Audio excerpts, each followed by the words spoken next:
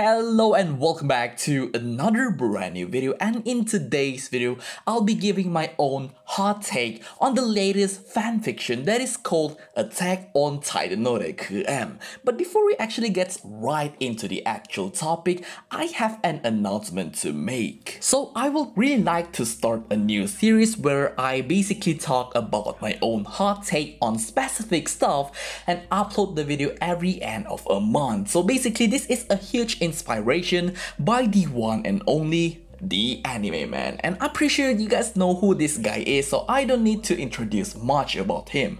So basically his own monthly series that is called Monthly Otaku Collection, basically him talking about what he discovered, what he learned for the past month, and combine it into one video, and it is called Monthly Otaku Collection.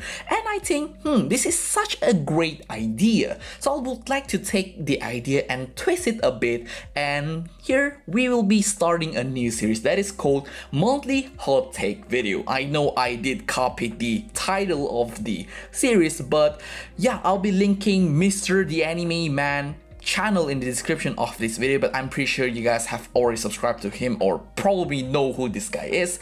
But nevertheless, I'll be giving the whole credit of the series to him, since I basically know and get the idea from this guy. So yeah, without further ado, let's just start off with the first episode of Monthly Hot Take Video with our new fanfiction Attack on Titan no Requiem. So without further ado, let's just go on and get straight into the video. So I will be talking about my main problem with the part 1 of the fanfic, and the first thing that I would like to mention is actually Eren's character in the story itself.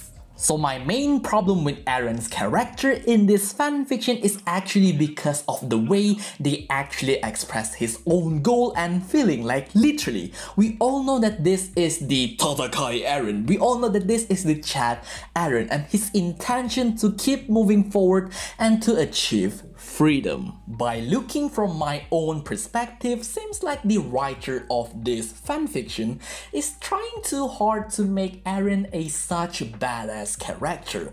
Obviously this is not wrong since it is his own fanfiction, but obviously this is just my own personal problem, I guess. And this is also why people is calling Eren being so edgy and trying to look cool in the part 1 of Attack on Titan no Requiem fanfiction, because of the way they actually express his goal is kind of weird for some people, and that is just my main problem of it. And if I need to compare between chapter 137 and also Attack on Titan no Requiem, if I need to choose which one is better in explanation, I would really prefer the Attack on Titan no Requiem more than the chapter 137. But in terms of expressing feelings and giving the human type of talk, I really do prefer chapter 137 way more than Attack on Titan no Requiem part 1. But it's all based on your own personal taste. Obviously this story is not for everyone.